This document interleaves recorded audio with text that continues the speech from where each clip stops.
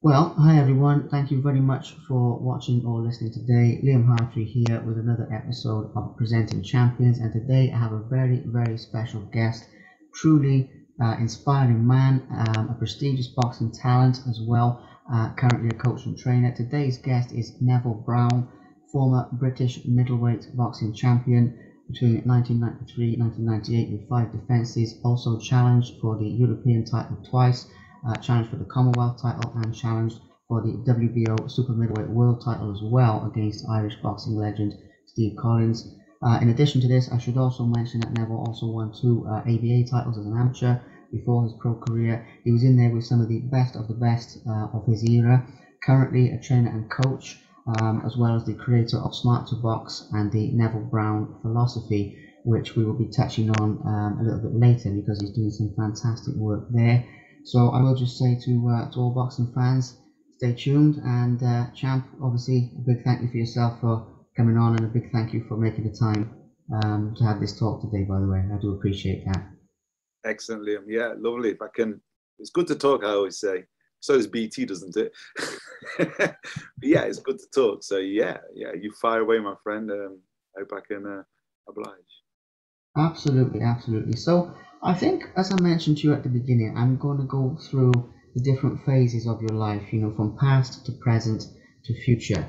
So one of the things that you've talked about that I think is a good place to start is your beginnings, the beginnings of your boxing journey. You've spoken very openly about growing up as a mixed race individual and the fact that that was really the beginning, the formation of your desire to box, your desire to compete, make a name for yourself, and everything that came next. So I'd like to go back in time now a little while, a few years, to talk about those early years and to talk about some of those experiences that shaped you into the champion that you would soon become. So let's start there, please. Yeah, right. How far do you want to go back? My mum said I came out running. So I was always Well, moving, yeah. So I was always on the move. If you can imagine, I had a natural, loving childhood. Dad and mum were together till I was 10. My dad is Jamaican born, came over here in the early 60s. And my mum was British born lady.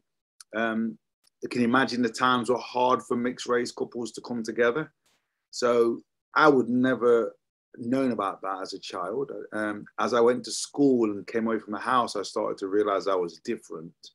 Otherwise, I had a great childhood and disciplined and a lot of love. So I suppose in some ways I was very sporty, very active, on the move. Um, Schools I enjoyed. I was a friendly kid, wasn't a troublemaker, kept myself to myself. Um, And I was a bit of a shy kid, I suppose. My mum said that my name was Noddy. I never said, why'd you keep calling me Noddy? Because when I was really young, I never said nothing. I just would nod my head. If they asked me if I wanted something, I'd just go, and that. So when I came into the boxing world, I was still this shy kid. But all of a sudden, the world came after me. So my first fight, for example, when I took up boxing, was against a champion, Staffordshire champion. And all of a sudden, beating him and stopping him in my first fight, he was 18 fights as a Polish lad. I'm pronouncing his name wrong, but it's Polowski. So he was like a Polish lad, lives in America now here. And he was 18 fights, 2 losses, and couldn't get fights. And for some reason, I ended up in the ring with him. And I ended up stopping him. And all of a sudden, I hit the paper.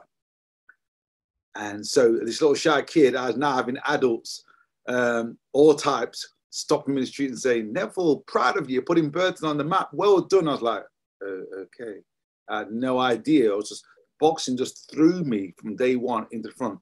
Now, going back, as a child, I was, like I said, I was very fit. I thought I was Spider-Man, so I was always climbing up walls and everywhere and getting cuffed by my mum. Behave yourself, just walk down the street normal. Why you got to jump onto walls every 2 seconds? But I loved movement, and I think I was drawn towards that more because my mother being British she couldn't really read, and my dad couldn't really read, so I never had that sit down and read a book philosophy, sit on the lap and go, high.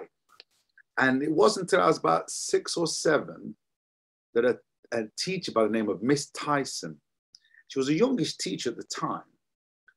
I've been wanting to find her.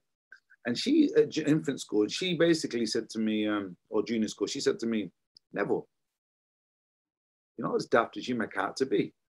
So I didn't know what that meant. And she said to me, right, we're going to spend a couple of breaks teaching you how to read. And Miss Tyson spent time with me, some great teachers along the way. And Miss Tyson was a teacher who just took time with me. And she read books to me. And within 3 months, I'd caught up with the rest of the class. And I remember the first book I was reading, it was Sinbad. And it was a Sinbad book, about 6 pages, if that. And it was like, the first thing was a picture. And it was like words along the line of Sinbad was now going out to sea. And she'd ask me, what did it say? And I just looked at the words and I was a bit shy. I could kind of make out the words. And I don't know if I even suffered from dyslexia. I didn't know.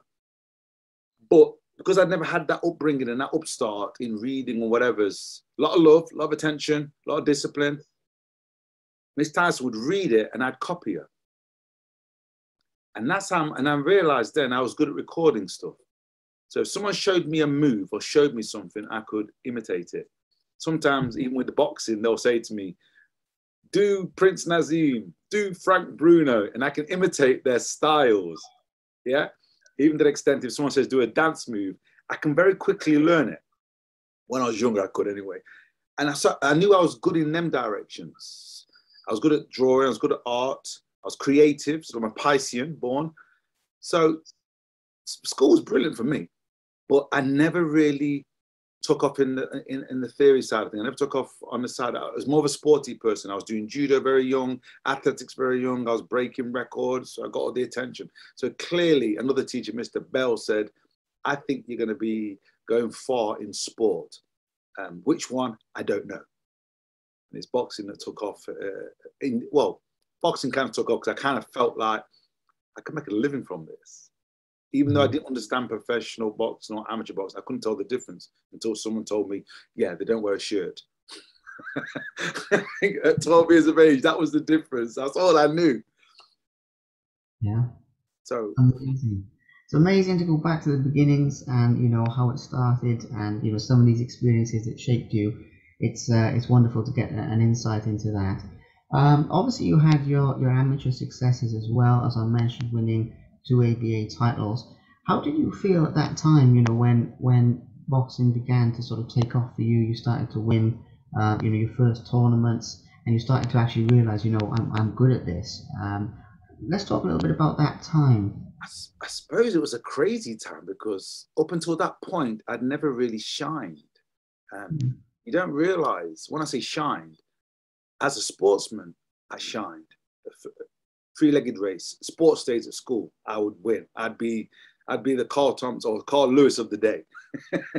You know what I mean? Yeah. I was winning anything I put my hands, jumping wise, running wise, boom. So judo I was doing well with, athletics I was doing well with. I represented England in the athletics in long jump and triple jump. But I suppose the boxing was the one. And I think the fact I met some great mentors with the sporting world. I had lovely father figures. My dad was around, even though my mom and dad split, but I still had that essence. So the boxing, well, it was a strange phenomenon. I mean, I joined the gym, and it's sad because the person that got me to go to the gym is younger than me. His name's Tim Foster. And I'm going to his funeral this week. And it's sad that it was kind of him that said, come down to the boxing gym. So I joined it with him. And we both started boxing, and 3 or 4 months later, they finished and I stayed. And I made a connection with a coach there called Mickey Lynch, who became like a father figure to me, to everybody really. A bit like the Brendan Ingalls of later years. And he saw something in me, and he said, it took me a year to get registered.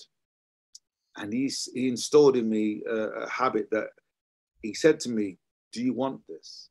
And I went, youngster, 12, 13, want what? He said, do you want to box? And I was like, yeah. No idea what boxing's about, but yeah. And he says, I think you could go somewhere. So he put trust in me straight away, and he watched how I trained. He didn't have to monitor me. In fact, he had to slow me down. And he monitored everything I do, which is what I do with a thing called Smart to Box today. The intelligence is I want a kid to come there, and I'm going to inspire him through art of movement, boxing, whatever. So he was doing this. He was making sure I didn't overtrain. So with this man homing my skills and doing the thinking for me, I was able to take up with boxing. And like I said, in my first fight, I beat the Staffordshire champion. I think I had 90 amateur fights, and I think I lost 15. And to be honest, I think I only lost 4 ever. There's some bad decisions in this game of boxing, and I didn't realize amateur and pro, there's not much difference between the both. It really seems sad that they destroy the sport. They do, in my own honest opinion. Because the sport itself is beautiful. But yeah, so I fell in love with boxing, and these father figures, they took me through the championships, and winning the championships was just like my first championships in Derbyshire. I think I was crying when I was in the final. I was thinking, what am I doing here? It's my 7th fight, and I'm in the finals, boxing a guy called John Bromley, I believe, a London lad. And I totally froze for the first round. I didn't know what to do. And it wasn't till about 10 seconds into the first round that he caught me with the right hand, and it woke me up. But up until then, I was looking at my coach and going, what am I doing here? and he went, what do you mean, what are you doing here? I goes, what am I? You've earned the right to be here. You beat all those fighters to get here. And I was like, I just had no belief whatsoever why I'm here. And I looked at this guy, and he had all the badges, England, this, that. My kit didn't even fit me right.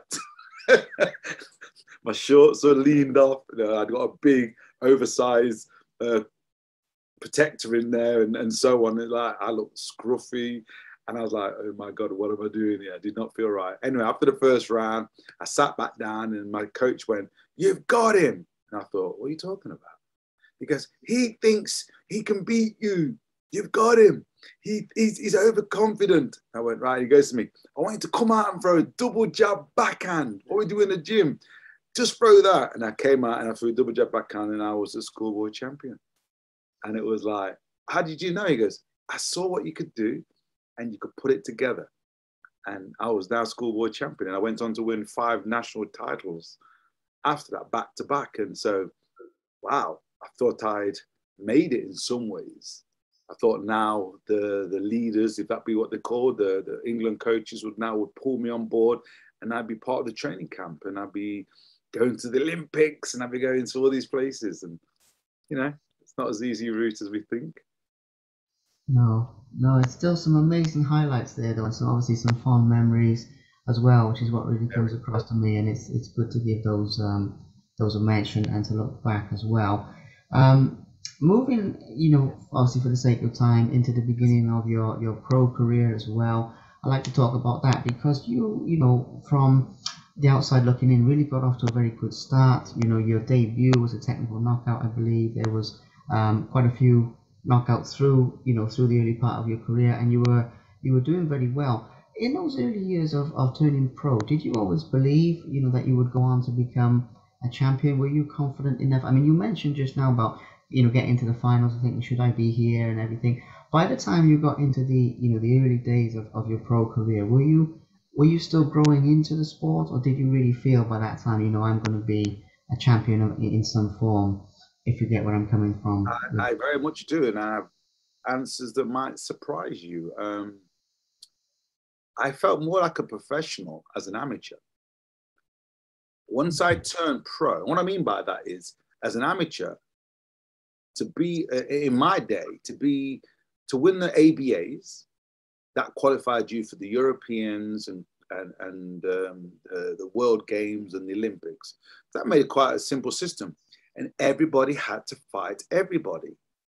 And So I knew by entering the championships on a certain date, if I win, 2 weeks later, I'm in the next level. And then 2 weeks later, and so on, until I'm in the quarters, to the semis, and to the final. So we always knew where we stood. So that was good to have. That knowledge was good. And we also knew who the ones to threat about. You know, you have to worry about the England #1. You have to worry about who won the ABAs last year. You've got to worry about who's the new kid. So everybody knew everybody.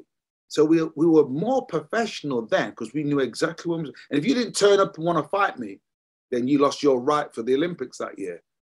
So that made sense to me. Turning professional now, because I was a bit crushed by the way I was treated by the Amateur Association, and looking back now, I look back at it, and it was an experience, and it wasn't good. And like I say, that young lad that was just dreaming of being a world champion, I was beating world-class fighters. So in my head of heads, I didn't think there was going to be any issue getting the chance to win the Olympics or getting the chance to win the world championships. And I had a style that could, like you say, I could change. I could be a boxer, or I could be a fighter, or I could mix both. I could bang, or I could just sit back and be patient. I had it all, it would seem, in that sense. And because I love the sport, I love the train, I love the different ways of training. So turning pro, what first hit me was, you got to put bums on seats. And because I was a dangerous fighter as an amateur, I never really got to box in Burton. I think I boxed twice in all of my amateur career, which is like 10 years. So as a professional, and I signed up with Mickey Duff at the time, and I assumed that the way it is today, you can box in Burton-on-Trent and you can hit Sky. You can box in Derby and hit Sky. But in them days, you had to go to Wembley. You had to be in the Albert Hall. So me trying to sell tickets and get people down to, imagine it, a Wednesday afternoon or Wednesday evening, you got to take time off work, pay £25 for a cheap ticket, go down to London. So you got to take time off work to beat the traffic. I'm one of the first ones on at 7:30. Yeah. So they've got to leave work early. And then I've got to spark somebody in 2 minutes, and then we go home. And then you're probably home late at 1 o'clock in the evening. Yeah. And then you got to work the next day. So a lot of people weren't going to make that transition to London to watch me and sell me. And then when I realized then that no one's going to pay putting bums on seats, how was I ever going to sell myself? So I'd already realized as a professional that I was going to struggle. And obviously I'm a dangerous fighter and putting no bums on the seat. So as you look at the world today, no one's coming near you if you're a dangerous fighter and you don't put bums on the seats. In a nutshell. And as an amateur, I felt I could have won more. I felt I had some decisions against me that were a bit unfair. But the fighters themselves, no. The guys I boxed or didn't box, they all talked highly of me. And I think they always say, why don't you complain? That was part of my shy side. I wouldn't complain. When I beat the world #1, Richter, at the European Championships, and the whole place ripped up in 1987. And I thought, wow, I dropped this guy in the second round, clean, dropped him. And I ran to the neutral corner and I got counted. And I was like, how does this work? And then the second round, I did it again. I dropped him again, and then I got a count again. And at the end of the fight, I lost 4-1. And the Netherlands judge came up to me and said, I've never seen nothing like that. You clearly won that. Richter, the guy at box, came into the dressing room afterwards and said, Brown, winner. But I still couldn't get in my head that the TVs were watching this. So it's on record somewhere. And they let that happen. Yeah. At that time, it brought back all those, which I didn't mention today, but being mixed race child, not fitting in, feeling like an outsider as a young child, and going through school and going through those difficulties and battling on the streets, and then boxing took over, and then boom, I'm a little sensation, which was a bit wow. And then at this big level now, I can't break past this barrier where I really should have come home with the gold medal that year and hopefully turned pro, and that would have elevated me into the professional ranks. And that was crunched. And I didn't understand why the England team never fought for that. That was unfair. And it wasn't just me, it was happening to a lot of people. And I was really shocked at that level. Yeah. And as you see today, it's quite crude. I think a year later, the '88 Olympics, Roy Jones won the gold medal, but lost it to the Korean. And everybody knows Roy Jones won. And it doesn't help the fighters. It doesn't sell them. You know, you're given a gold medal, but you know you didn't win and the whole world watched it. Where does that political harassment come into, and what does it do for the fighters? What does it do for the game? Yeah, I mean, as you said earlier, you know, it is a beautiful sport, but the downside of it is that is not the sport itself, but the corruption, the politics, the you know, the various deals that go on behind the scenes, you know, and so many things like that. And yeah, everything you said about the ticket sales as well.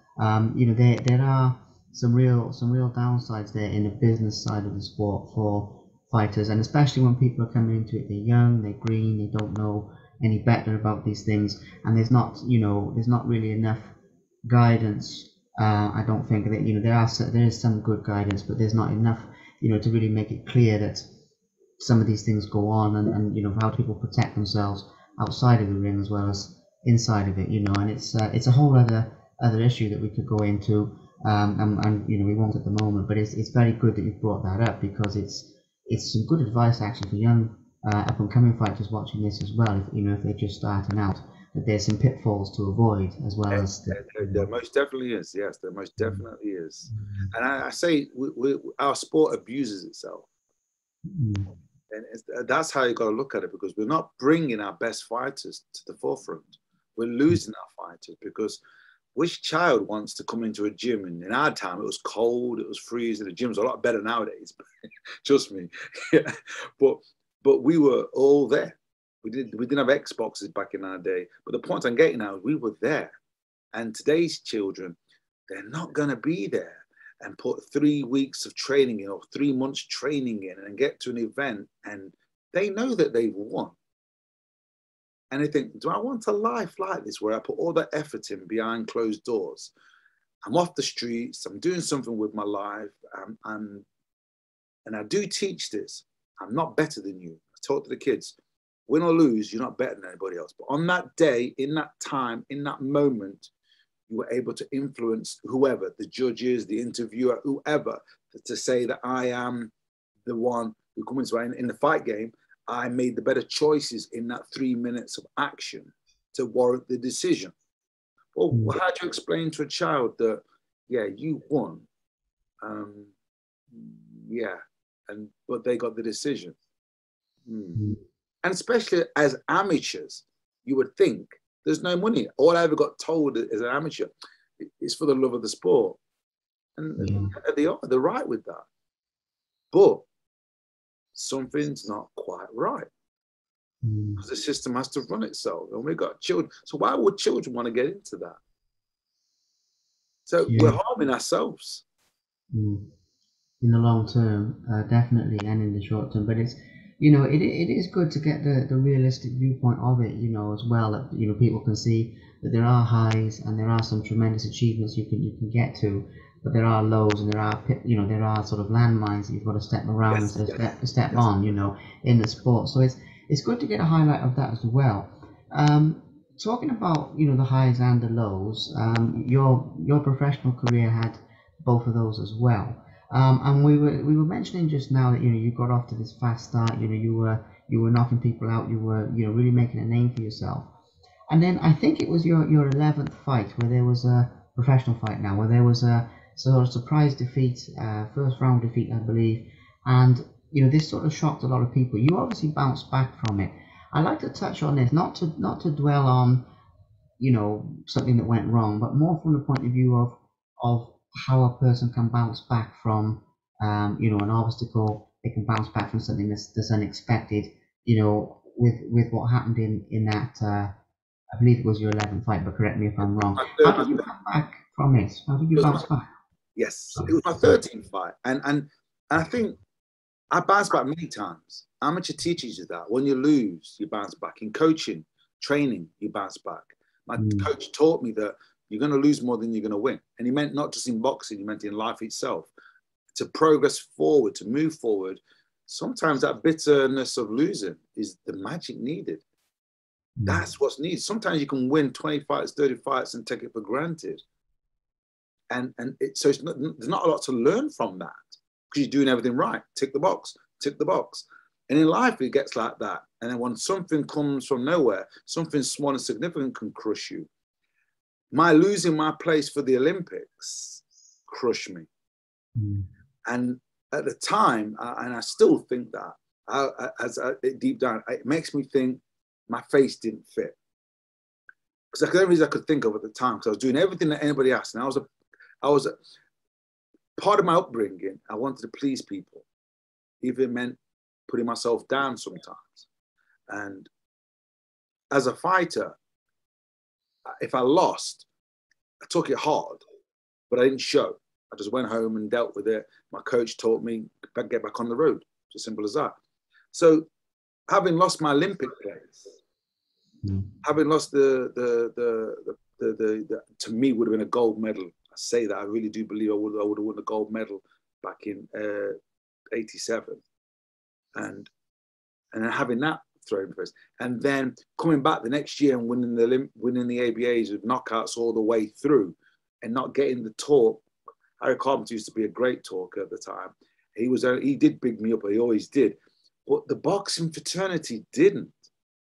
That was impeccable. Then I came back to amateur, and I thought, I got to turn this around. I got to turn this around. Got to turn this around.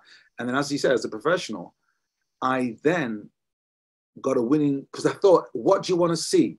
Knockouts, knockouts, knockouts. So I'd gone to 11 fights and 12 fights, 12 knockouts. But I was getting in the ring with heavyweights. I was in the ring with light heavyweights. And they were being told that they were lighter than they really were. They were 8 stone 7, and I was 8. Sorry, there was 10. It was 11 stone 8, and there was 11. And they were not. They were 13 stone. And now here's where the problem came, and here's where my downfall came, and here's where I lost my place in the Olympics. It was how to make weight. I did not know how to make weight.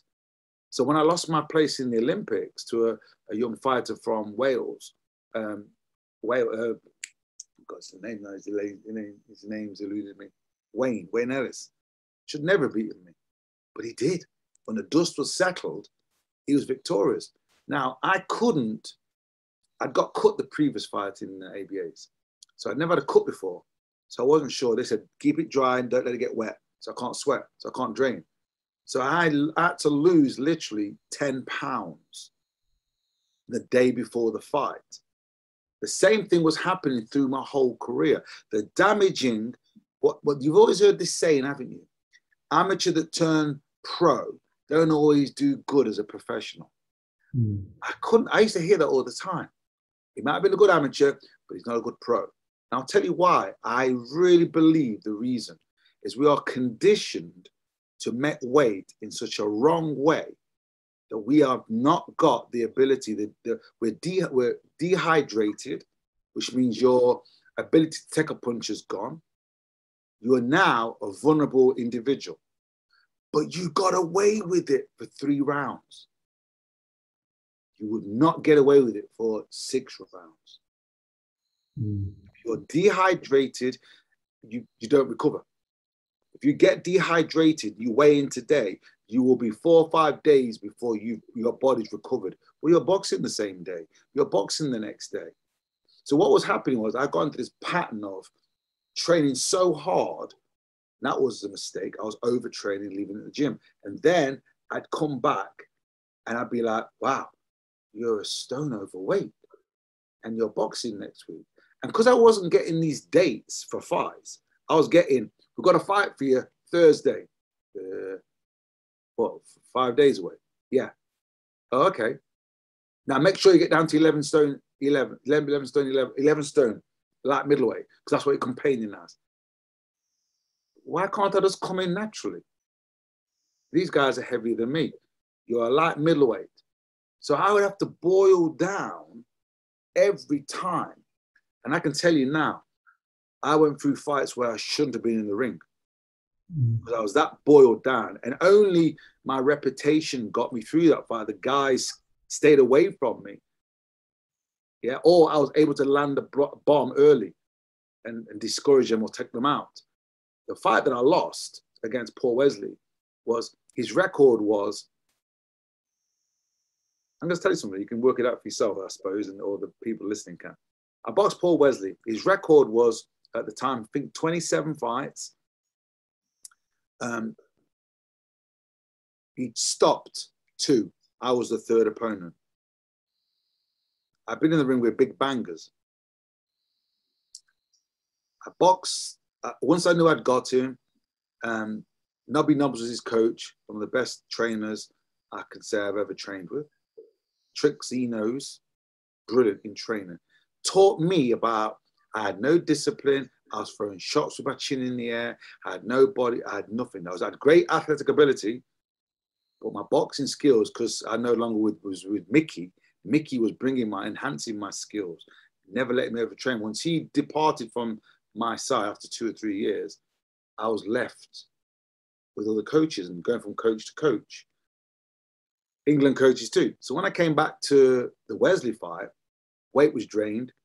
I took the fight. Are you ready for this? Up until this point, being a prospect, I was boxing for £800. Yeah. I had 12 fights and my biggest payment was £800. I was on the dole when I boxed for the British title. I had to retire from my job to concentrate and be what I thought was a professional full-time to box Frank Grant for the British title. With Wesley, I was holding the job down, struggling, physical job, drained, couldn't make weight. But my brain said, no. They put my money up to 1,500, Mickey Duff. And I felt like, oh, that's a bit of money. I mean, I looked at who'd already beaten Wesley. And Wesley was what you call a journeyman. He just took money and boom. To this day, he's probably the strongest fighter I've been in the ring with as a professional. And to back that up, Steve Collins said the same thing. There's 2 people I boxed that I could not believe how strong they were. It was Neville Brown and Paul Wesley. And I went, I can vouch to that because I boxed Paul Wesley. Now, when I boxed Paul, I dehydrated myself so bad that I was having headaches. And when I had to lean forward and I had to pick some washing up and put the washing into the washing machine, I couldn't bend forward. My head felt like it was going to open and my brain was going to fall out. The pain was intense. I don't drink. I do have a drink. I've never been drunk.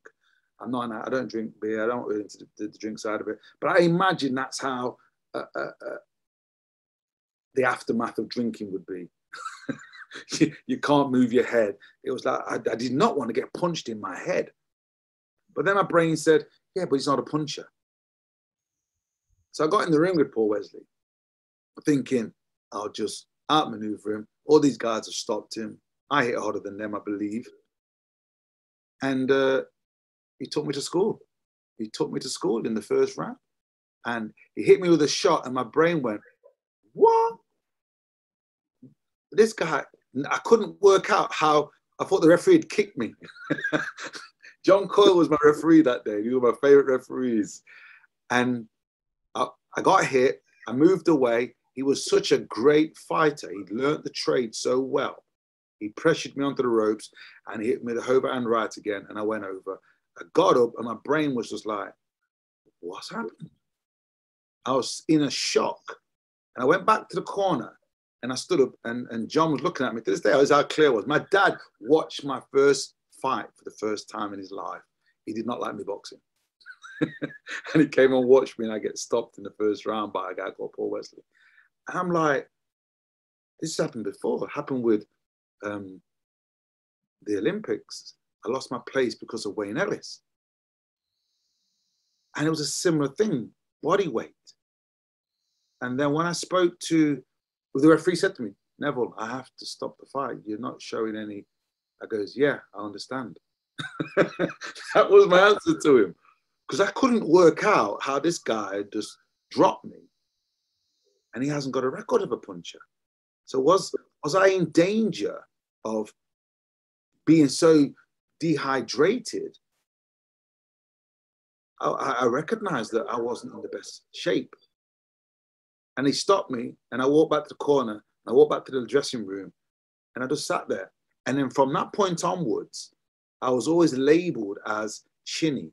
I was always labeled as fragile. The write-ups were always, he had a bit of a wobble here, but he came through. But I was creating that position by being drained and overtraining and not eating, and 2 or 3 days before fights not drinking. And you can get to a stage where you can actually work this into your training. It's wrong.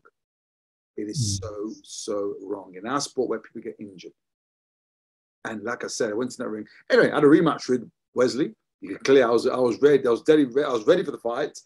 And then it's a funny one. This is on the second fight we had. I had one more warm up, and I was really angry. And the late Gary Mason was saying to me, "You sure you want this?" I was like, "Yeah, I want this more than anything." And I wanted to have a war with Paul. I wanted to go to have a big scrap with him. And then 2 weeks before the fight, or the week of the fight, he cancelled and said he's not feeling well. And I went, huh? Can we put the fight back? So he, as a journeyman, stopped the show in Burton, my hometown, and put it back 2 weeks. I thought, how come he can do that, but I couldn't do that? I don't get this. And so on the night we should have boxed, I went out to a place called Hummingbird in Birmingham. And all the Birmingham fighters ran up to me and said, Neville, you're boxing Paul. I goes, yeah, I know.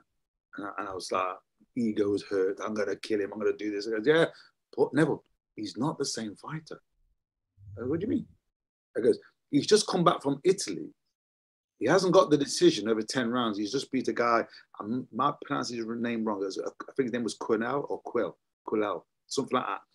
And it was a warm-up for the world title. Neville, he just beat the world #1, but wasn't given the decision. So it gave me thought to reflect. But okay. So I went back home. I trained differently, and I changed my approach. And if you've ever seen the fight, I become the boxer because I want to check what's going on with him. Rather than going to have a war with him, I went and I'll box him. And after 8 rounds, I won on points. I thought, how can this guy be a journeyman? He's world class. And I'd hit him with some banging shots. Sean Cummins banged him out. Everybody else banged him out. And I thought I hit as hard as them. And yet he took my shots. And I thought, what's going on here? Anyway, having won the fight, I then went to his camp. Because at this point, I'd turned professional. And Mickey Duff had said to me, I'm going to go to Florida. And I've been working with Lloyd Honnigan, getting him prepared for his world-class fight. I thought, yeah, where do I sign? And I signed my life away at that point. So now I was under contract now for 3 years with Mickey Duff, who was a giant in the game. And if you weren't shining in him, he controlled everything you did. And I then found myself a year and a half later still training in Burton-on-Trent on my own because I couldn't train with the amateurs no more. So I turned pro and I was just training myself. I was lost. And on this fight woke me up against Wesley to say, you need help. Then I went back to, I joined their gym for a year and I had some great sparring and technique and they corrected me and put me right again. I put my head right and that's some great sparring with Paul. And then I moved away from the gym and I joined Brendan's gym, Brendan Ingalls. And then it was all started again, I suppose, from there. New beginning, new way of training, which was difficult to change. When you're a solid athlete, you work a certain way. And we did body sparring there, which is something I didn't understand at the time. I do now. I'm no longer boxing.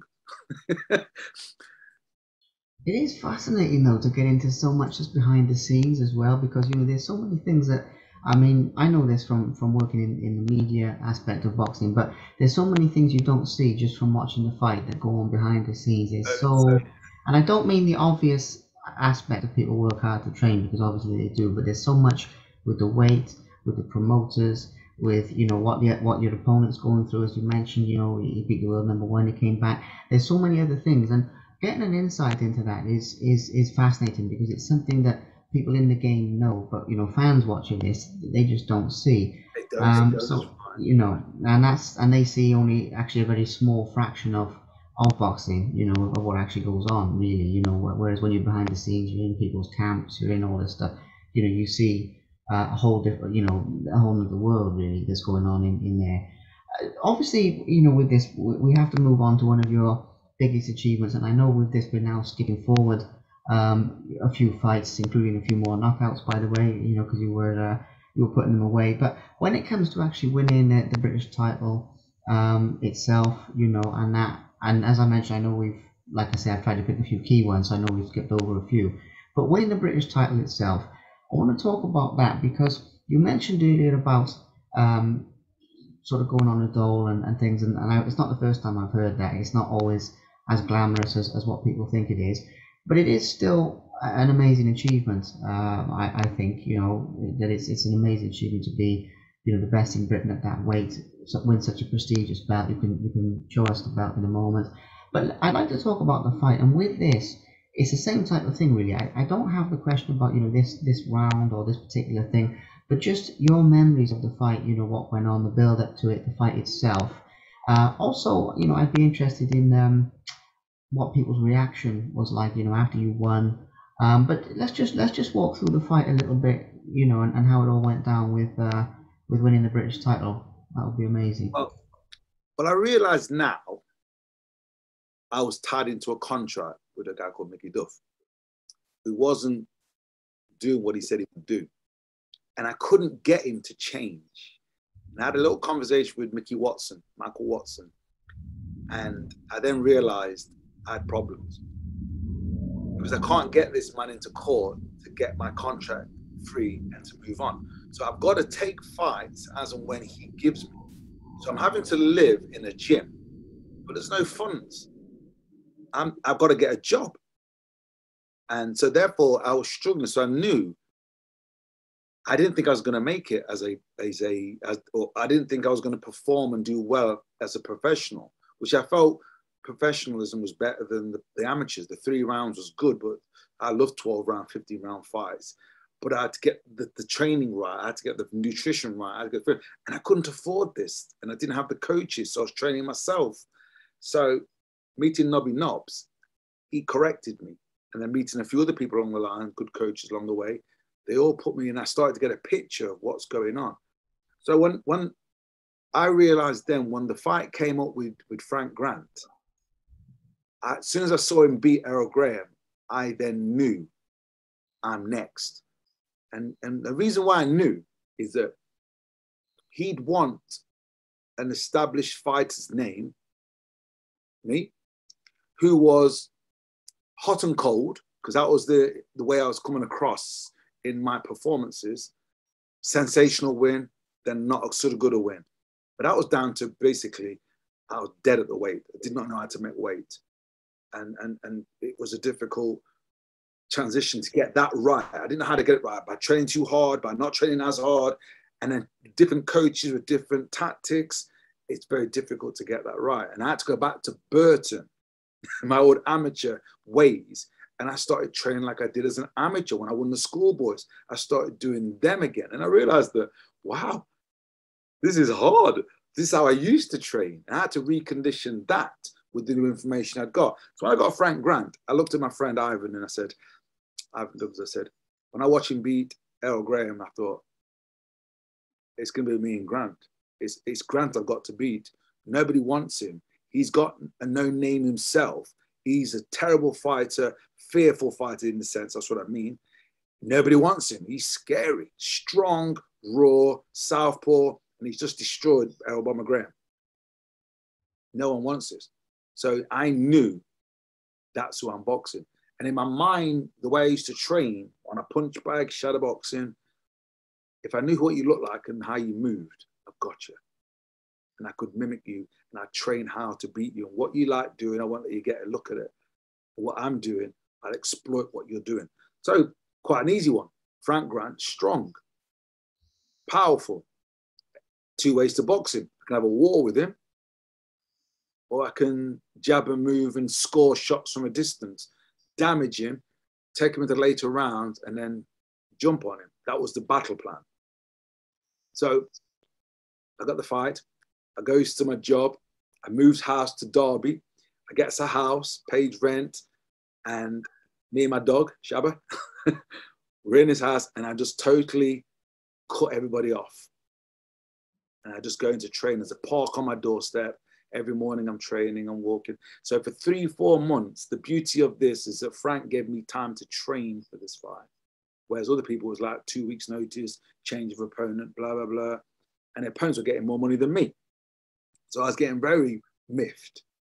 And now lost my job in the sense of walked in and said, I got to go and focus on this. I've got to stop the job. And they were like, okay, no job, on the dole, moved house. And it because sometimes I was driving to Sheffield to train. I had no petrol. I had no insurance. I was struggling to get there. I had to somehow get my car, get me to Sheffield to train, and I was broke. And when I won that title, when I beat Frank Grant, it wasn't about the British title. It was about, I had to put a plan together. If they get to wobble me, catch me with a shot, they are going to stop this fight instantly. If they're not going to give me time to get ready, I had to spar and I had to train. And so I went in there with a mission, and everything they did. When I climbed into the ring, I had no gloves on. I wasn't allowed to warm up. So when I got into the ring, I had to put the gloves on.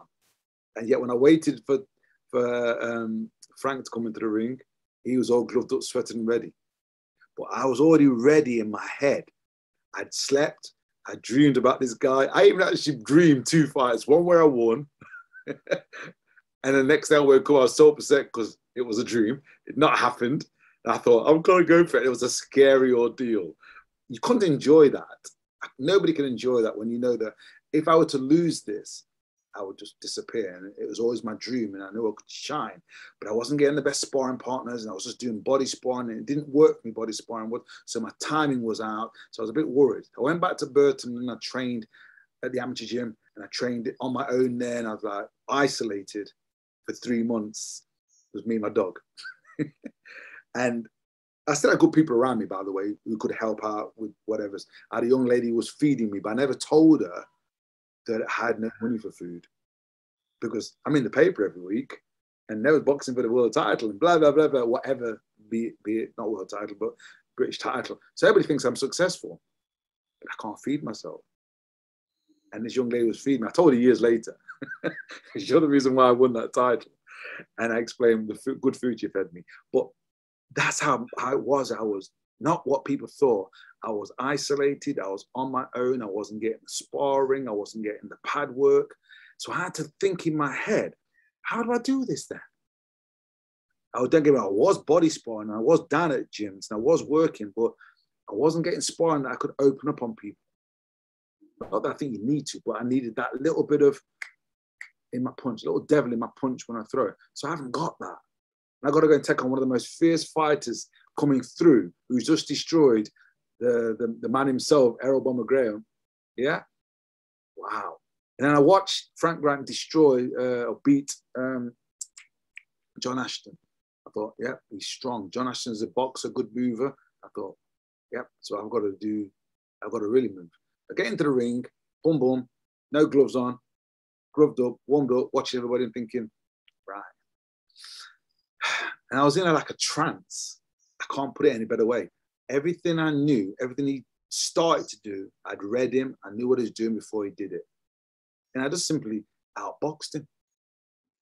I didn't get involved with him, tied him up, moved away. And I then realized I wasn't meant to win this fight. And I knew I'd have to stop him. But I also knew no human being on this world can take punishment. They can't take hits. And I hit pretty good, even from a boxing format. I would listen to some people watching the fight on a video once and they're saying, but Neville's not getting involved. No, I'm doing what's called a Mayweather, I suppose. I'm hit, not be hit. But I'm also hurting him. There is a difference. It's not exciting the way people want to see when I box Sean Cummins. It's not as exciting as that, where it's a brawl in some way with a bit of boxing. This was, I'm not getting involved. I'm keeping you out and I'm going to damage you round by round by round. And it just happened, came off. And then I think it was the sixth round, I think I turned southpaw and I hit him with a backhand and caught the eye and I cut him. And he had a bad cut now. And he had to rush me. And I thought, I've got loads in the engine. I've had time to get ready for this fight in a sense of time-wise, not weight drained or nothing. And I cluttered him to a finish. Didn't finish him the way I'd like to have finished him, but that was because my timing was a little bit out. And the man was a monster. And to this day, I have nothing but respect for Frank Grant, because to be honest, he didn't have to fight. At the time, at the pinnacle when he could have excelled, because I had the European championship for that, and there's no way I should have lost to this young lad, but I did. And I still think with the dedication that Frank had, he'd have won the European and gone on to the world title scene. And I've told him that often when I see him. Your discipline was everyday training. I was in and out, struggling with food, struggling with coaches, struggling with an arena to train in. No fight camps, apart from the one I made up, living on my own for 3 months for Frank Grant. That was probably the closest to a fight camp. Wow. It's incredible. I mean, not only the win is an incredible achievement anyway, but everything that you went through. I mean, again, seeing the fight is one thing. Obviously, I've seen the fight, but, the struggle, basically, for want of a better term, that you went through on the build-up to it, makes winning that, double, in my eyes, of just my personal opinion, an achievement, because everything was stacked against you there. So that is really something special, But it was scary. I forgot about the British belt. By the way, it's here. Oh, yes, yeah. The Lonsdale belt. I'd never thought about this. All I ever thought about was the world title. I'd never thought about a Lonsdale belt. I thought, well, I'll get that along the way. I actually thought that. I think as a fighter, you think that. But I actually forgot about it. It was just me and Frank Grant. It was me and Frank Grant. And everybody else who wanted to pull me down, trip me up, I just said, the best way I can do this is to go isolate myself and focus purely on myself, not selfishly, but just on the boxing time. This is what I got to do. Sparring partners, I couldn't spar the kind of guys I needed to spar. So it was a matter of me being careful with them, not to hurt them. And it's like, this is not the way I thought boxing for a world title would be. And the publicity and being positive on that, and never showing the signs that you're struggling. And I think I cried now when the commentators started asking me, how do you feel? It was so empowering that I kind of done it. And I felt alone when I did this. And I didn't want to feel alone. I wanted all the people who'd helped me along the way. I had a lot of people who emotionally helped me, but they didn't have the funds or the contacts to push me. So I'm not saying I did it on my own, but a lot of people in the boxing world, I don't know if it was just a good fighter, but he's vulnerable. But it was the fact that I was taking on so many fights. It wasn't just the boxer. I was taking on the referees. I was taking on the judges. I was taking on the promoters. I was taking on the media. The media wanted, they can take you a certain direction and make you, and then they can crush you. And every write-up I ever had, I felt that I'm not getting the good write-ups here. I mean, it's just fact. And not just me, a lot of fighters, if you didn't fit the right criteria, you were not going to get a look. A lot of my fights have not been seen because TV and videos weren't around. So some of the toughest fights I've had in the back halls and whatever's was me and another tough mother. Yeah. That's where I was getting my cred from, because people goes, yeah, we don't want him. But meanwhile, me and Sean Cummings, nobody wanted him. I was already written off to box Sean, and I thought, okay. And then we ended up going for a fight toe to toe. I showed another side of myself, yeah, but it was still boxing. Yeah. It's still boxing. I'm going forward. I'm being aggressive. Not every shot I'm throwing is powerful. It's timed, and the power's there, as you saw with the fight. And I took a guy apart who was supposedly strong, who was already written in to box Steve Collins. Getting ready for Steve Collins was the fight, but I wasn't told about Steve Collins. And I was never a middleweight. I was only a light middleweight, really, but I couldn't get to train properly. So it was really frustrating in some ways, but because I was in the ring with bigger guys. Andy Flute was an example, big lads. Steve Collins was a 12-stoner. Yeah. Yeah. Let's talk about Steve Collins, because I think with this, obviously there's a lot of brilliant fights that you had, and as I mentioned, there's too many to get into today, which is, almost a bit of a shame, really, because there were some great defenses of the British title that you had as well, absolutely fantastic, even where you eventually lost the British title against Glenn Catley, that was still a good one, actually, as a fight. There's so many in there. There's obviously European title challenges, the Commonwealth title, but one, I think, because after we've talked about this fight, for the sake of time and your schedule and mine, I want to talk about the Neville Brown philosophy and some of your current work before we wrap up. But as the last fight to really sort of hone in on and really focus on properly, Steve Collins, I mean, everybody knows about that fight.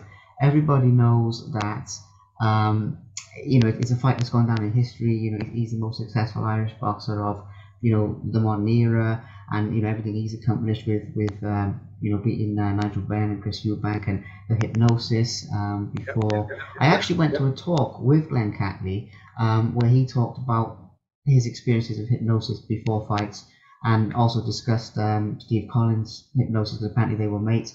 So that there's a bunch of interesting things about this fight. So in the same way, your own words, challenging for the world title. I know, the fight didn't go your way in the end, but it's an amazing achievement, challenging for one, especially because from what I've heard so far, it doesn't sound like you had a lot of luck with a number of things with short notice fights and the training, but you stayed positive, and you to a degree, and you kept moving forward, which is I've got a lot of respect for that. So the world title challenge, let's talk about it a little bit, in terms of what happened before. I know there was some weight related things with that fight as well. There's a few different things. So in your own words, challenging for the world title. Let's get into it a little bit. The build up to the fight itself, the same type of thing. This would be a good one.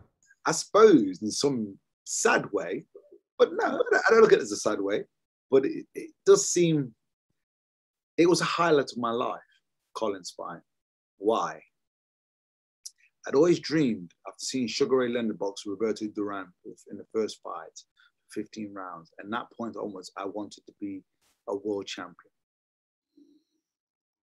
Against another man, I do fear, but I would go against anybody. I never showed fear. I would always go against it. I believed in myself in that sense. One-on-one, man-on-man, I always thought I could hold my own. And I think I've proven that over the years. So with Steve Collins was, I didn't know I was boxing. I beat Sean Cummings.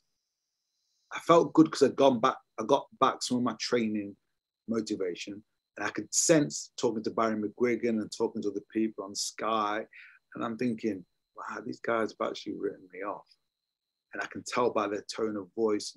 But never but I go, yeah, but you know how the game works. You know how if you're not being allocated the time slots and the time to get ready. So the Steve Collins fight, I get a phone call. I just moved into the house that I'm in now, in Derby. I've moved into the house, and I got just moved in on the 23rd of December. And the next Christmas I enjoyed, and then on the New Year's Eve, I get a phone call. Steve Collins. I goes, yeah. Do you fancy him? And I went, what, Steve Collins? They went, yeah. What? For the world title? And they went, oh yeah. I wasn't sure if it was a 10-rounder or something. I goes, hell yeah.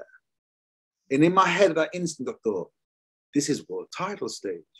I'm gonna have 3 months of preparation, the best sparring, the best pad work, the best everything, the best nutrition. We're on. Yes. He goes, right, excellent. I goes, right. So we'll get in contact with you and sort. I goes, wow, when to fight? And they went, sudden date. I went, isn't that 4 weeks away? And they went, yeah. I go, oh, wait. You want me to take on Steve Collins, who's a natural super middleweight? I'm a blown up middleweight. Give me 4 weeks notice. And at this point, I didn't have a trainer. I had to ring Brendan and say, Brendan, I've been given the chance to fight for the world title against Steve Collins. What do you think? Because with Sean Cummings, Brendan was in my corner and his family, but they didn't train me for that. I had to go away and find out why I wasn't performing well. So I went back to amateur stages, what I used to do and and I mimicked what I used to do as a kid. And that brought me back to Sean Cummings win. Now it's back in the flavor again. So, interesting. I'm going to keep it like this. But now I've been given this big opportunity and it was above me. This was the world title. And I was like, wow. And the idea I'm going to have big money was 45,000. It's a joke for a world title. I said, nah, I can't take this fight. It's too short notice. I'm not a body. I want a true crack at the world title. Okay, basically, if you don't take it, we'll go somewhere else, but we won't come back to you again. That sounded pretty dark, that did. I goes, yeah, but I'm being correct here. This is good for boxing, isn't it? Me backing out of a fight that I'm not prepared for. I'm not saying I don't want it. I want 3 months training. I had no bartering. I couldn't barter. If I was the money man, I could dictate when I fight. So I reluctantly said, okay, put the phone down, went on a 5-mile run and just thought about it and thought, all I got to do is be in the best shape I can. As long as I can make a good account of myself, I'll live with that. And that's all I did. I just wanted to make a good account of myself. And then I focused on that. I was training good fights at Brendan with the body sparring. Johnny Nelson was helping me out with the body sparring. It was body sparring. To me, it's not boxing. But it was a good workout and I was looking good and I was open, I was enthusiastic. But in 4 weeks, you can only really get 6 good rounds of world class in you. After that, you're on borrowed time. And I couldn't dictate the pace. I couldn't use the weight in my favor. I couldn't use my legs the way I did with the Frank Grant because I didn't have the conditioning to do it. So what I had to do was go inside close against Steve and use his weight against him because he throws shots wide. So when I stayed inside, he couldn't catch me with nothing. And so that was how the fight went. So when the fight came about, there was questions of, how do you feel? I said, I'm excited. Do you think you can beat Steve Collins? I said, yeah. I wouldn't get in the ring if I didn't think I could. Lie. Because I know I'm not prepared right, but I still got the same mentality that I can beat this guy. And people are saying to me, you're boxing Steve Collins. And I went, yeah. How do you feel? Because I'm fine. Why? This would be at a bar or a restaurant. And then they go, yeah, but it's Steve Collins. I goes, aren't you scared? I goes, well, where is he? Is he in the room? And they say, oh, you're a comedian, are you? I go, why am I going to be scared until the bell goes? Then you can ask for that question. So I'm like, wow, I'm totally written off here. And I'm like, so I'm training for the fight, just getting on with it. It's the way it is. I think a week before the fight, I have a car crash. My friend gets whiplash. I get whiplash, but didn't understand. It didn't kick in until 2 days after the car crash. So that's gone with my back a little bit, because I broke my back as a kid, and I didn't know until after the fight with Steve Collins.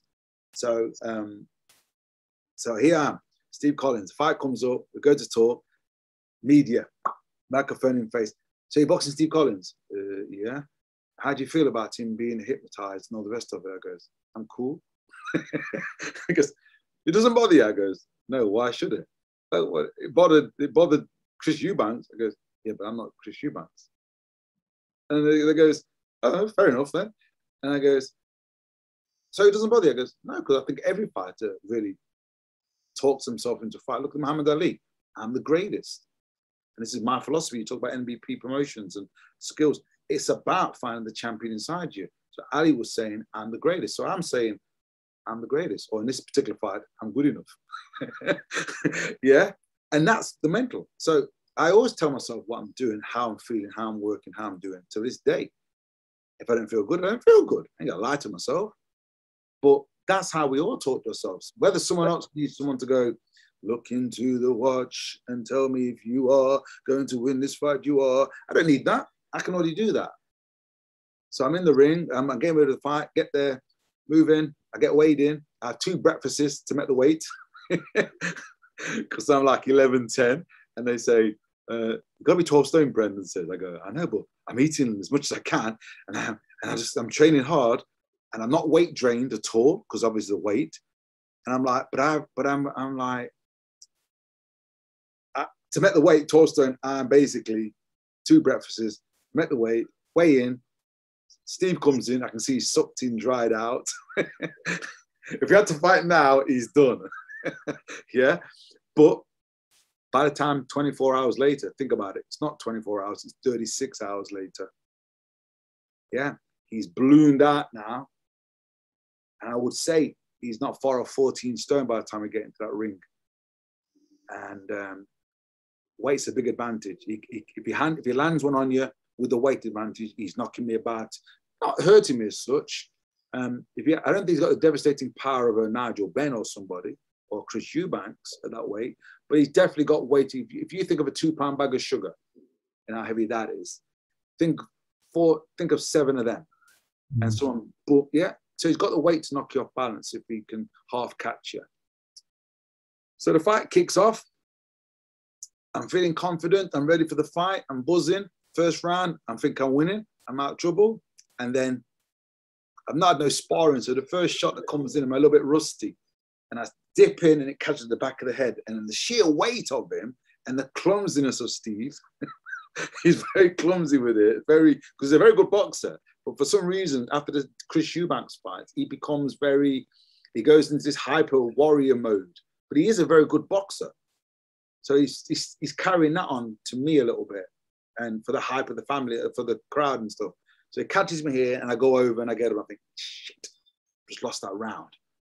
And then, okay, I get up, and Brendan goes, keep outside, keep moving, catch him on the way in. I goes, okay. So the second round starts. He throws a big clumsy shot and catches me on the shoulder, spins me, and and I'm on the wet patch in my corner, and I touch down. And I get another standing count. I'm like, oh, I know what they're trying to do. They're trying to get me out of the way. So as soon as I took the count, and I argued with the referee that I didn't get hit, he hit my shoulder. I'm now two rounds in, 2 standing counts. I'm miffed. And I just goes, right, I'm coming after you. And I went straight into him. And I found out he wasn't as strong as I thought he'd be. Because I've got Johnny Nelson and heavyweights and Pele Reed pushing me around the ring. He doesn't possess that kind of strength. So I'm battling with Steve, and I'm actually getting the better of him. And his punches aren't bothering me, and he can't actually hit me. He's throwing them too wide. I can stay here. And everybody says to me, why are you fighting with him? I goes, well, I'm not actually. I'm actually comfortable here because he can't hit me with these shots. So I'm going to use my speed and stay inside. Plus, I haven't got the legs to do 12 rounds at the speed I wanted to do, in the in and out movement I wanted to do, and the weight factor. And he's an intelligent fighter. So I took it to him, and I realized he's blowing. So by round 5, round 6, he's gassing. I thought, if I can stay in here and just keep out of trouble, but the rounds are far too close. And to be honest, I'm not going to say I was winning. I was just keeping out of trouble. I wasn't marked up, but I got sustained a cut in the about 6th round, I think. And then I thought, right, we're going to get stopped here. Now I was starting to get tired. And I was battling with him, but he's just the biggest, more superior fighter. So I'm off the ropes, coming off the ropes, thinking, okay, we'll just see if we can pick a few shots here and there. And I'm not just entertaining the crowd, really. I'm thinking they're not going to let me have this fight if it's close anyway. I'm not going to get damaged just because of that. And then I think it was round 10. He's coming towards me, and I clocks him. And then he tapers towards me and goes down. I go, I nailed it. And he's gone down. And they put it as a slip. And I'm like, yeah, I kind of hurt this guy. Why did I think I couldn't hurt this guy? Right? And he gets up, and then the bell goes, and I go to my corner, and Brendan sees the shot, and he's seen that how hard I hit on pads. And he goes, you nailed him there. We go back to the corner, but I'm exhausted at this point. And I'm just like, just exhausted, just dehydrated a lot. And I'm going to tell you something about my weight. So I can ask you as well, if you can guess it. I then comes out for the 11. My guys are pumping me up. And I thought, right, I got to stick close to him. When I stick close to him, he can't throw nothing. But in the process of trying to stay close to him, he catches me with a lovely shot, spins me, right, I fall over, I roll over, I get up, I'm exhausted, but I'm not hurt. I thought, I get up, and I look at the referee, and I think I wink at Collins and go, and the referee's looking at me, and I go, you want to carry on? I go, hell yeah. And I carry on walking towards him. I'm trying to get close to him again to make him work. So every time he worked, as soon as he finished, I started on him to make him have to work harder. So I wasn't letting him have a breather. And I could hear him breathing. And then when we got to the 11th round, and I did his step to him, he threw a couple of shots, and I'm boom, and I've gone over. I got up, I goes to him again, and the referee jumps in and goes, just as I was kind of saving myself for a final finale. But I wasn't hurt, and I was just exhausted, and what an experience. And with Steve, today we're good friends today when I meet him and talk, and he talks highly of me till this day. He talks about one of his hardest fights was me, and I'm just proud to have that in there. I'd love to have had 12 rounds of training, though. Who knows, yeah? But after the fight, I got drug tested before the fight. Okay, nothing new. But after the fight, I got drug tested again. So I was dehydrated, and I couldn't pee, and I had to wait a night. And everybody went home, and I was on my own in this place with a doctor, till I finally peed, and they did the test on me, and then I know I'm okay. And I goes back on the bus on my own, driving back to the hotel. And it's quiet. And I'm coming out of the arena, onto the bus, to the hotel. People are seeing me, and they're like, bigging me up like I won the world title or something. And I was like, I gave it a go. Oh, it was an amazing fight. Well done. I goes, thanks. I saw the scales, because they're next door to me in the bedroom next door. So I climbed onto them. How much do you think I weighed? At that point, gosh, I mean, you have to be. I mean, I remember reading with the fight, obviously, that you were at at a better weight, for yourself. But if that was true, I don't know. So I wasn't drained at making the weight. Yeah, four meals and three. I could eat what I wanted. That's right. You could eat anything you wanted for this one. So I would have thought you'd be at a better weight. But saying that, it depends how much you lost of it in sweating and in the heat of it. I'm talking about the 40-minute fight. I weighed him before the fight. I was going down. Did you weigh a lot less? Like a lot less? I was 12 stone 1 when I went to the event. Yeah. Then the event, and then the fight, and then after the fight, an hour after the fight. Now I was drinking and eating after the fight to get some, because I was dehydrated. Yeah. Wasn't hurt, wasn't really beat up or bruised. Went back to the hotel after the drug test. I was munching on bananas and whatever was left, drinks and fluids, whatever was left in the place, smiling to myself that, yeah, I think I gave him a run for his money. Yeah, and the first thing I asked Steve after the fight was, can we have a rematch? He said, not a prayer. I thought, fair enough, and I moved on. And then I went to the hotel and I weighed myself, and I was 10 stone £7. Wow. I've not been that weight since I was 17. Wow. You lost that much in And the fight? what I learned from that fight was I'd starved myself so much for each fight that I could no longer make the weight. Mm-hmm. And the fact that I could eat and be active and eat what I wanted, my body went down to the weight. At one point, Brendan said to me, "You do realize you're boxing at 12 stone, don't you?" I goes, "Yeah." Because you're almost middleweight. I goes, "I know. I'm eating everything I can eat. I can't eat anymore." I never had that experience going into a fight before. So another reason why I seemed pretty strong in the fight, because I wasn't drained. Yeah. But saying that, I still wasn't 12-round fit. You need 3 months minimum for that. Mm. Well, it's an amazing achievement, in and of itself, especially with the preparations or lack thereof, that was given to you. Oh, I tell you what, the dodgy dealings in boxing is just something else. And It is the way it is, yeah. but I love the sport and I love the experience about it. I never got damaged in the game of boxing. I say that. I mean, I see too many fighters getting hurt in this game. And that's why the philosophy I teach people is you're not designed to take a punch. I tell fighters to come and train with me. Right, you know you can't take a punch, don't you? And they all go, like I've just shocked them. I go, listen to me.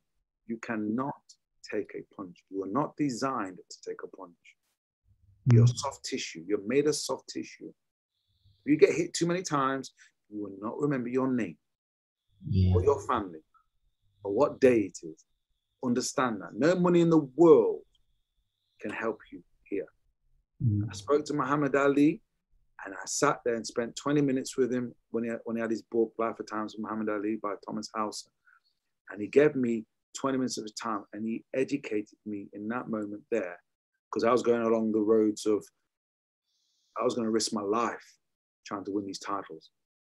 And the conversation he told me, we leave that to another day if you want, but it passed the knowledge on to me that you'll be the way you'll be. The way you train within yourself in whatever situation you're in. And it's hard to explain, but a lot of fighters think they can take a punch. And I say to you, that's garbage. It's garbage. Your conditioning allows you to take a better punch. Your preparation allows you to take a better punch. And your ability to perform skills allows you to take a better punch. Then your courage comes into this. You cannot just take blows of full-blooded world-class fighters. Not even world-class fighters. There's guys walking around who don't even box who can hit hard. Probably hit as hard as Mike Tyson. Yeah. They've got no skill level, but they know how to throw one single shot. Probably as hard as a professional fighter, a licensed fighter. And I say to people, we're not designed to be here. Mike Tyson is not designed to be here. You can continuously hit somebody, you will break them down. The skill is they don't get hit and they minimize that. And a better skill with the money is you have better fighters coming in who can't really get to you anyway. So it's the truth, you know what I mean? It is the truth. And talking about your philosophy itself and going into that, because this will have to be the last thing, I think, because of both of our times, and you've got to get to your appointment a bit sharpish. But just to give it a mention here, because obviously it is amazing work that you're doing. When I was researching for this interview, I knew a little bit about the Neville Brown philosophy. I knew a little bit about Smart to Box and bits and pieces. But when I was researching for this, piecing it all together, there was also stuff online about you being like a conflict mentor or something that was mentioned. I'm not sure if that's current or management pro, So let's talk a little bit about your current ventures, that you're working on at the moment, and your future plans with those as well. As what's happening, and that'll have to be our last thing. But I think it's a nice point to wrap it up on, is your current life and the good work you're doing. Well, it works like this. I've been a boxer, been a sportsman all my life. That's all I know. You could say we're childish as sports people. We're mardy, we're selfish, we're moody. We don't like losing. But there's more to us than that. But what I notice is all sport is important for all our children. Children, everybody. Okay, if you're 70 years of age, you need to be active. The thing about it is we don't need to be barbaric. We don't need to run 10 miles every day. We don't need to run at speeds we can't do. We don't need to cut our foods down while we're training. We're harming the body in so many ways. Now, as a boxer, boxing and football and other things can help anybody, youngsters especially. The amount of champions I have, when I say champions, okay, they don't hold the schoolboy title. Some have done. They don't hold the ABA title. They don't hold a world title. Yeah? But their champion is, they are a champion in their own right. They know how to bring their best A game to the table. So I work on their philosophy. I work on the mindset.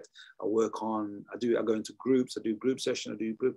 But I've got a lot of people. The design program I designed it for was for fighters, for boxers.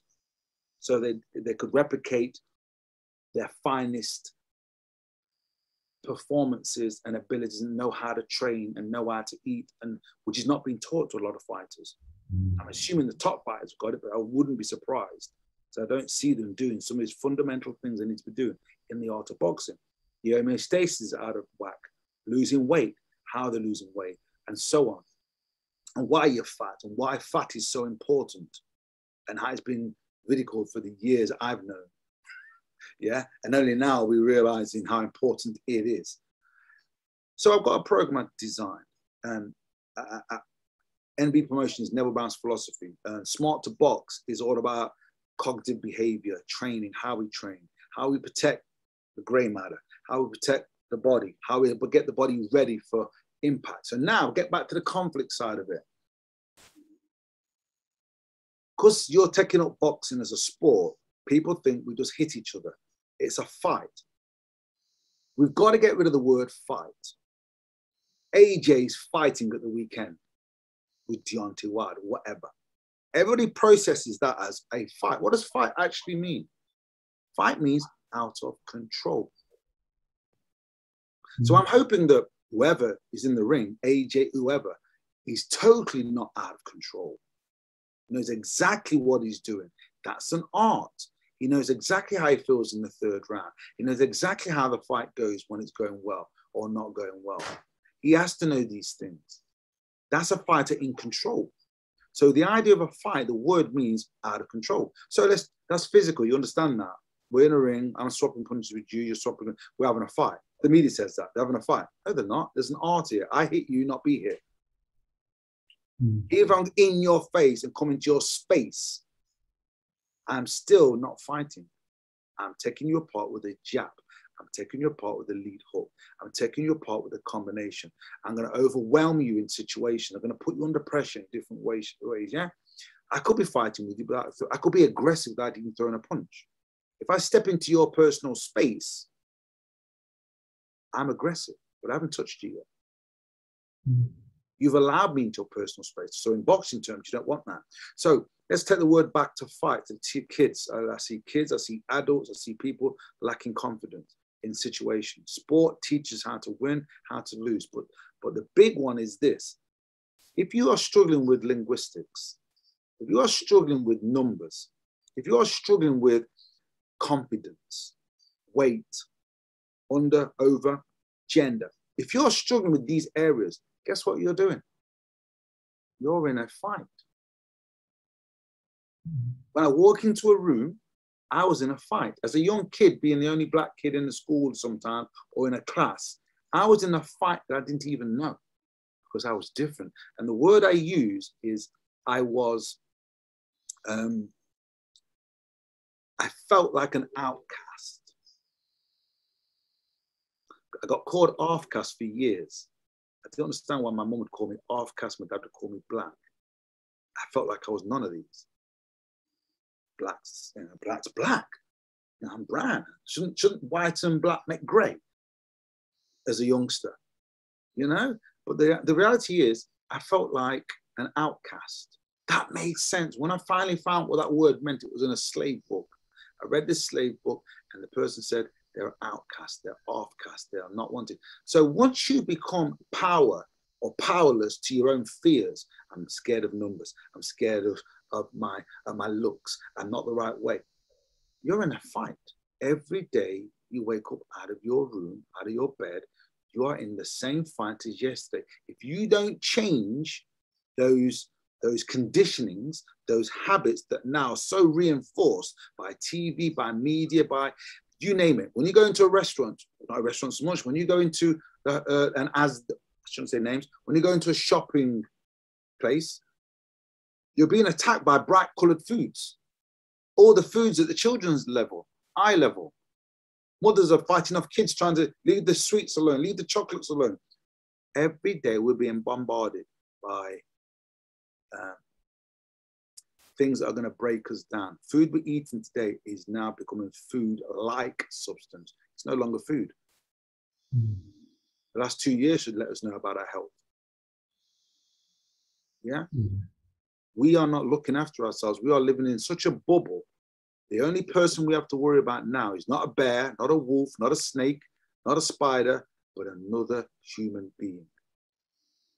We do not have the personal skills to deal with another human being. So the boxing, the fight, we teach people how to honor themselves and respect themselves. And yes, it isn't just for boxers. The Smart to Box is just an app. Boxing is a vehicle that in time they will learn about themselves. Yeah, it's still early days because I've got to learn how to do all the new internet stuff and all this. I'm lost in that world. That's a fight for me. Trying to keyboard this, I need people to do it, but it needs money for people to come and understand what we're doing. But hopefully I've explained what Neville promotion, for the psychology needed. Everybody's fighting something, but we have to know where our best steps are, where our best direction is, to be respecting ourselves. And it's always changing. It's never the same. It's never constant. The battle is to the day we take our last breath. It's a fight. And it's enjoying the fight and knowing where to be in the fight to get the victory, if that makes sense. Yeah, makes total sense. And it's a really good, I love it. I mean, everything you said there is fantastic. I really think it's much needed in the world today. You know, I really think there's a big sort of a gap there, if you like, for quite a few things that you've mentioned in people's understanding. So it's wonderful to give that a shout out and the continued work you're doing now, even though we've just touched on it, and I know it runs very deep. I know for both of our schedules, you know, you need to shoot off, and so do I. I'd just like to say a big thank you for your time, and I'd just like to say that it's been an absolute pleasure talking with you. I'd love to have more of a chat, but I know you've got to go and I've got to go as well. So I hope it goes well tonight. Enjoy it, and thank you again for your time. I really appreciate it. Have a good day, guys. Take care. Take care. Bye now. Thank you. Thank you very much for watching. Please subscribe to the Simply Inspired YouTube channel, and there'll be more videos coming soon.